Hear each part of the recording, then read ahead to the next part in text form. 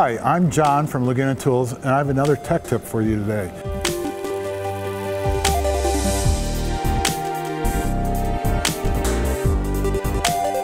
This tech tip is on backing up your settings onto the handheld controller. The first thing we got to do is power up your handheld controller, which I've already done. And the next thing you're going to do is push the menu button one time. You're going to go down 3 lines to System Setup and then push the green button OK. Again, you're going to go down now 10 lines till you get to a line that reads Backup Data.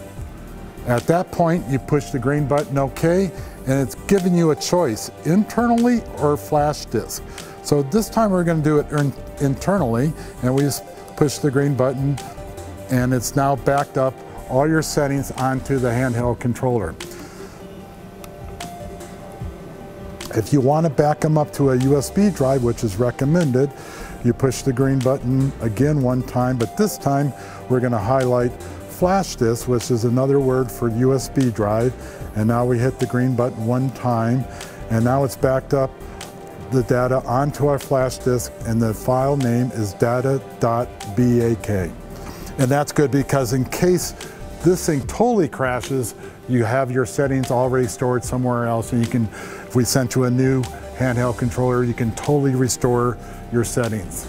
How would you know if your settings are messed up? The first thing to do is push the menu button one time, and it defaults to machine setup. You hit the green button OK, and it highlights pulse equivalent, and you hit the green button OK.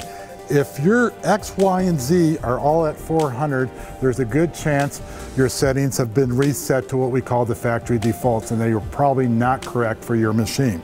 So therefore, those would be a perfect example where you would want to restore your settings. So how would you restore your settings? Again, you push the menu button one time, and you would go down to System Setup, hit the green button OK, and now you go down 11 lines, and you'll see the information Restore Data.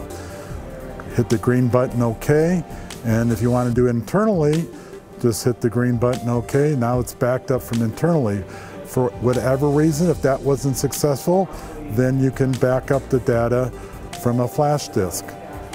Highlight it and hit the green button OK, and now those data has been backed up successfully from the flash disk. That concludes our tech tip for today. If you have any more questions, you can call our 1-800 number or visit our website at lagunatools.com. Thank you.